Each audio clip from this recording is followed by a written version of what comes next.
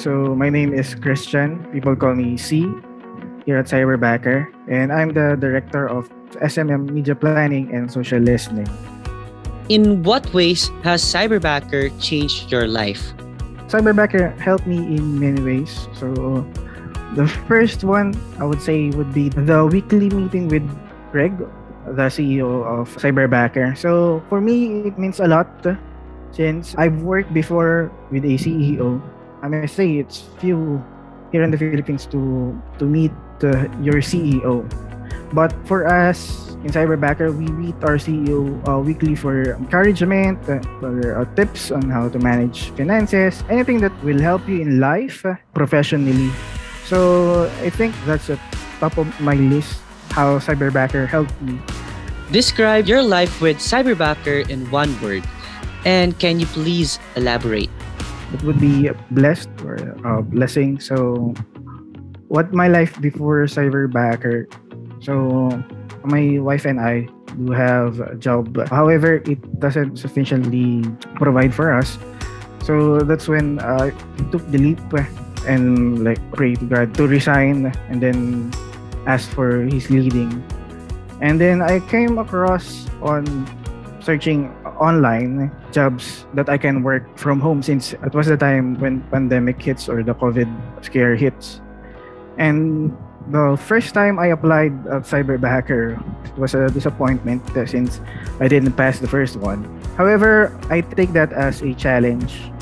So I tried to enroll in other courses or watch videos that can help me grow. I found social media as an interesting path. If I recall, Cyberbacker has the 3 months or 90 days. So I just wait for that and then reapplied again. Then in God's grace, so I passed the assessments and the interviews and all. And then I was accredited here at Cyberbacker as a social media associate at first. And then again, in God's grace, in His time, I was promoted in span of a year. I was promoted as a director in social media planning. And what I can say as Cyberbacker, for me, it is a blessing, and I am blessed to be here at Cyberbacker. What is your message for aspiring Cyberbackers and those who are yet to discover Cyberbacker? From a Cyberbacker who did not pass on the first try, keep on in life. So it doesn't mean that you failed in such interviews, in assessments. You failed in life as a whole. So maybe God has something to tell you in that situation or in that position. So think it as a challenge, think it as a stepping stone or a fuel to boost you, to motivate you, since not all things will go in your way. So I think that's it. So look toward your goals in careers and in life.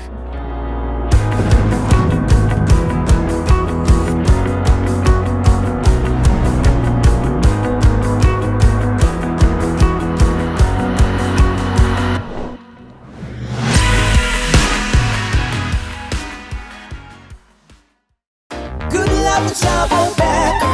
Good luck with Cyberbacker. Live life with Cyberbacker. Live the good life. We are family. Together we'll succeed. Moving forward to the future. Good luck with Cyberbacker.